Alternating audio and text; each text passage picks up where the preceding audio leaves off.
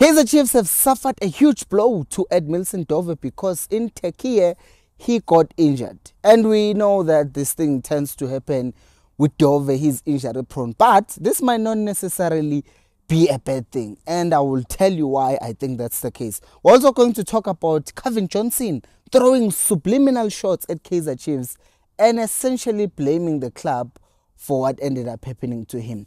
Also going to talk about Katlego Mphela and who he suggests Kaizer Chiefs should buy. Hello and welcome to Khosi Nation Fan TV. I am Pilo, I am your host, and this is where fans meet and talk about Kaizer Chiefs. Khosi Football Club. Let's start with Edmilson Dove. Edmilson Dove got injured. They've not told us whether it's a knee injury, it's a shoulder injury. We just know that he is injured, which is unfortunate because we know that Dove can play as a left-footed centre back, can play as a left back as well, because right now we only have Ubongani Sam. And I have told you guys that I have my own doubts. Like, I'm not saying he's going to be bad, but I don't think he goes in and becomes a starter for the Chiefs, given his injury history as well. So we have a problem on that side. However, this might present a huge opportunity for Kaizer Chiefs, because now we know that they've been linked with Urashun Dodley, where Cape Town Spurs, which means at this point, knowing that Dodley can play as a left back, but he can also play as a centre back, this might just be a push that's making Chiefs realize that actually long-term Dove is not going to be good for us in any case, because he gets injured and he's old. Yes, he's going to come back and he's going to fight for the club, but we don't know the extent of his injury. We know that he's been getting injured since his days at Cape Town City, and now it's happening again at Kaizer Chiefs. So I hope that this makes them go and buy a player now, either Dodley, because that's a cheaper option, younger and has potential, or they could just go and buy Pasatine. We saw that earlier on today, Stellenbosch confirmed that they've signed Omega Mdaga, who is a youth development product of Kaizer Chiefs, and they would have had to pay 1.5 million to Kaizer Chiefs, which is 1.5 million more than they had beginning of the week, which means they can add that money into buying Fawas Pasatine. And I know Stellenbosch reports said that he's not for sale, but everyone has a price. We all know that. So I'm hoping that this just pushes Chiefs to do this even more. Now, let's talk about the next thing, which, what is the word that I'm looking for? Subscribe. It's not the word I was looking for, but please do subscribe to the channel if you are new. Okay, this is the thing that I saw. Cavin had an interview on the OTW podcast, and he says some things that I find absolutely ridiculous, like the fact that coaching Kaizer Chiefs tainted his name, and he says that he needs to find another job so that basically can redeem himself because his name was tainted and by coaching Kaizer Chiefs. Okay, I'm like, unless Kaizer Chiefs, who Bobby said then was like, listen, Cavin, and then Uchuni, and I was like, yes, Cavin, listen to us, Bobby, you are going to do this job or we fire you. Unless he was forced to coach Kaizer Chiefs, he cannot come in here and say coaching Chiefs tainted his image, because he knew very well what he was getting himself into. He knew. He had seen the past 8 years before him, coach after coach failing to do things, and now having not coached or won a cup in the past 10 years with any club, he thought, I will come in and I will do it. He knew very well. He knew. And here's the thing.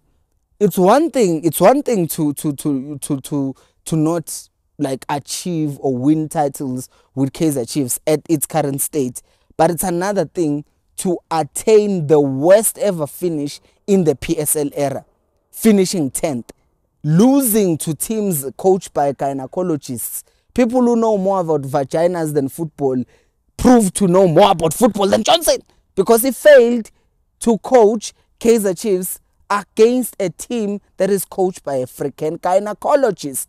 And you are going to come out here and tell me that your name was tainted. You are telling me that you are failing to beat a team coached by a gynecologist. A vagina doctor does a better job than you in coaching football.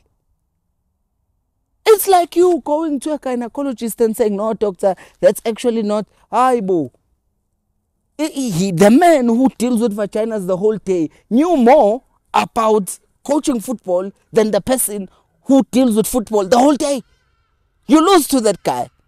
You fail to dominate the game. You play nonsense. And you're going to come here and tell me that that's what tainted the coaching, the club is what tainted your name. No. It's the cluelessness. It's the poor selection. It's not even having plan A. Forget plan B. There was never a plan A. Picking a player who has not played for 3 months and then he performs and then the next game you're not playing him. And now you're going to tell me that the coaching or being fired by Kaizer Chiefs and coaching Kaizer Chiefs what tainted your name? No. You set yourself up, mate. You set yourself up. You came to Kaizer Chiefs. You failed to even make the team qualified for the top 8. That is what tainted your name. Your actions, not the state of the club. We all knew the state of the club. You knew the state of the club. Yet you took that job and now you're going to blaming on coaching Chiefs.